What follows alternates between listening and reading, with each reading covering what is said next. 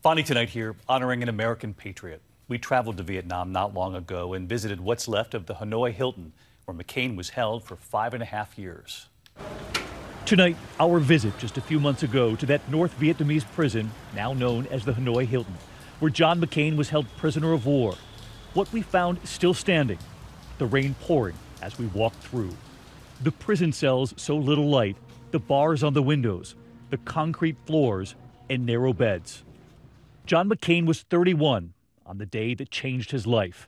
He was flying an A-4 Skyhawk on his 23rd run. He had just dropped a bomb when an enemy missile would tear one of the wings off his bomber. He ejected, and the sheer force of that moment would break both of his arms and one of his legs. The Vietnamese would pull him out of the water and beat him. McCain's father and grandfather were both famous admirals before him, and while being filmed, you hear him being asked his name.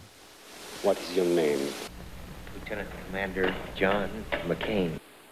Unable to use his hands, he had to be fed by his captors. The Vietnamese only treating his wounds after they realized who he was. I think you have a famous name. Yes. The Vietnamese would make an offer. They would let him go home, hoping it would be a PR coup, given how famous his family was. But John McCain would refuse, unwilling to break the code. The first man captured must be the first man out. And in what's left of the prison today, we find a book. You can see here some of the American pilots who were arrested between 1964 and 1973. The faces of the prisoners from all over the U.S. To this day, in parts of what's left of the prison here, there are images of the Americans who were captured with captions beneath them that say things like, "The Americans enjoying Christmas," and receiving letters from family back home. This one, a photo of American prisoners sharing a prayer. The caption beneath it reads, "A Christmas meal." Another shows them opening letters from home. But we know the reality. John McCain was beaten when he told them he would not leave, that he would wait for his fellow prisoners. I badly wanted to go home.